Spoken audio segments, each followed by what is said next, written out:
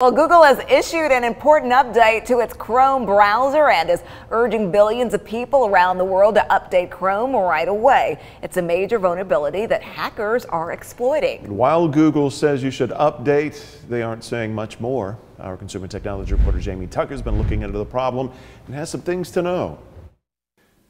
All any of us know at this point is that this is an emergency update to the Google Chrome browser to plug a zero-day vulnerability. Zero-day meaning hackers are already exploiting this bug to install arbitrary code on computers around the world. It also impacts the Windows Edge browser, and Microsoft has issued a critical update for that as well. Google isn't giving me any details about this bug because it doesn't want to tip off any hackers who don't already know about it.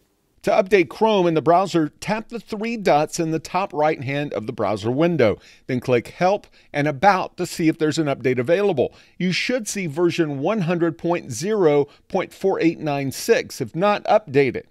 On the Windows Edge browser, click the three horizontal dots, then Help and Feedback and About Edge and check for updates there. Do this on all of your computers. After a few weeks, when Google finds a large percentage of users have installed the updates, it'll give details about the bug and what it allowed hackers to do. It isn't often that Google releases an emergency update, so take this one seriously and install it. That's What the Tech. I'm Jamie Tucker. Google says the Chrome update is for Windows and Mac computers.